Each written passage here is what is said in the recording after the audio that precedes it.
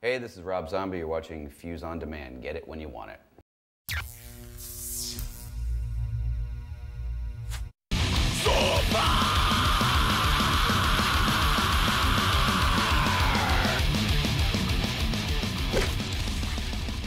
We've released probably our best CD, our 10th CD 18 years into the whole game, so it means a lot to us, of course. I guess it just goes to show, to the fans and the people, we're not messing around. We're not just going through the motions, we're really trying our hardest at all times,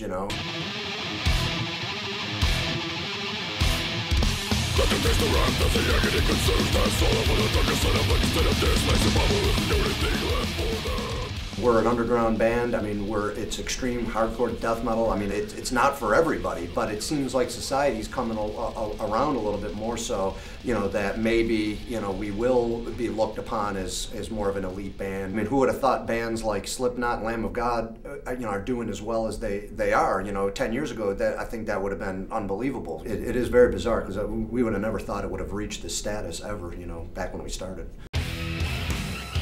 Doing that Sounds of the Underground tour last year was definitely a big thing. It was kind of a mix. I think the reasoning for us to do it was obviously to try to gain some new fans, we're one of the biggest death metal bands out there, so when we're playing a headlining show just with a bunch of other death metal bands, pretty much the death metal scene is showing up to that show. We wanted to do that tour knowing that there's going to be different genres of music, if we can pull, some people here and there every night just to go, wow, death metal or Cannibal Corpse, now I'm interested, I want to, see what's up, that's what we were really trying to achieve, and I think it was beneficial. It definitely helped us out. We noticed a lot of, new fans coming up to us and all that after, and, so it was big.